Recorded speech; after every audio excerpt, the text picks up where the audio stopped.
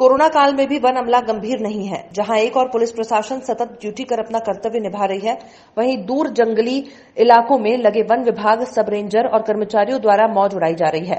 विश्वस्त सूत्रों से मिली जानकारी के अनुसार वन परिक्षेत्र फतेहगढ़ में तैनात वन कर्मियों द्वारा खरगोश का मांस बनाते हुए वीडियो वायरल हो रहा है।